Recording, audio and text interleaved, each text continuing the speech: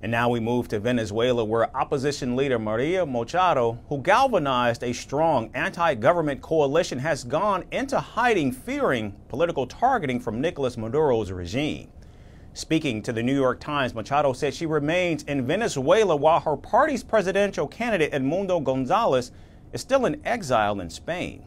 Machado and Gonzalez contested the July 28th presidential election against Maduro and were declared losers in a highly contentious race. Several nations, including the United States and Brazil, have dismissed the electoral results and asked for a recount.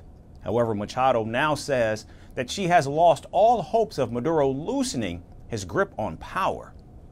Affectionately known as the Iron Lady for her steely resolve, Machado said she wants President-elect Donald Trump to oversee the ouster of Maduro. Machado even praised Donald Trump's selection of Marco Rubio as Secretary of State. Machado and Rubio have known each other for decades, and the Venezuelan believes that Rubio's previous anti-Maduro stance will carry forward to the second Trump presidency.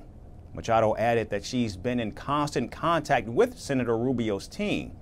And now it's worth noting Maduro had frosty relations with Donald Trump during the Republicans' first term, and this time Maduro is worried that he could be staring at more sanctions and mass deportations from the United States.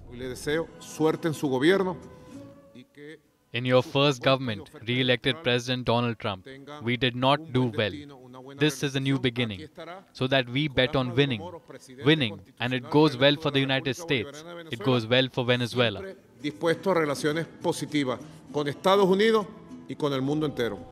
Now, in a strange turn of events, Maduro praised Donald Trump and Elon Musk in an attempt to ease tensions.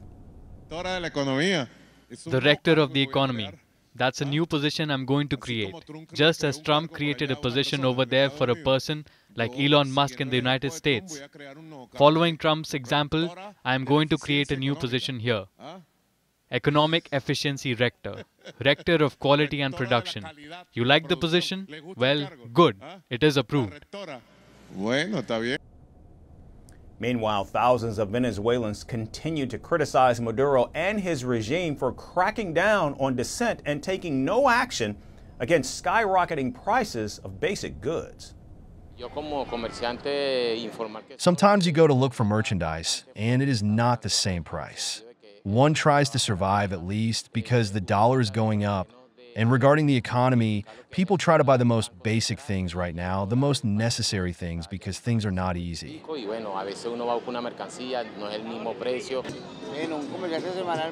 If sales are so-so, a vendor can earn between $30 to $40, but it is quite difficult.